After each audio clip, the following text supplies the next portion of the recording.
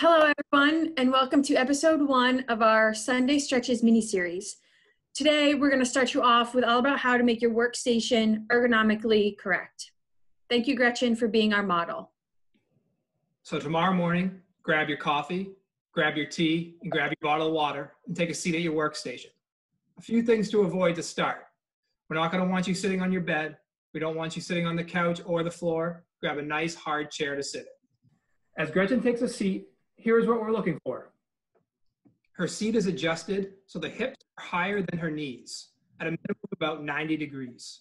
Her back is flush against the back of the seat.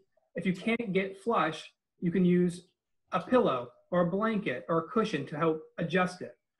And as you can see, her feet are rested comfortably on the floor. If unable again, use a box, some yoga blocks, or maybe some books.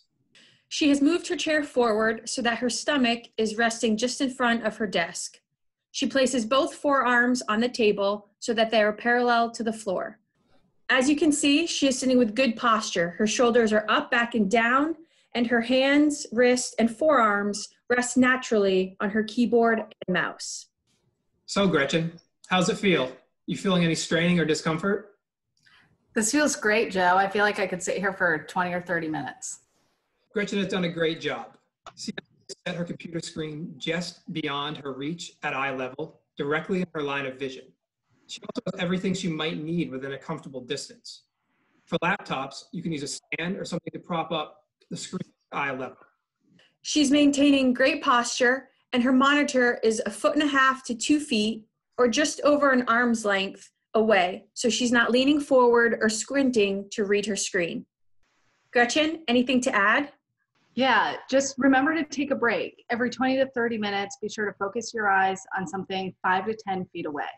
Blink, you can even get up and walk around, or stretch, roll your neck and shoulders, just rest.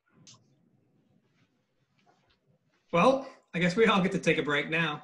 Enjoy your new workstations and have a great week. If you have any questions, please feel free to reach out to your athletic trainer. And we'll see you back here next week where we go over upper extremity stretches.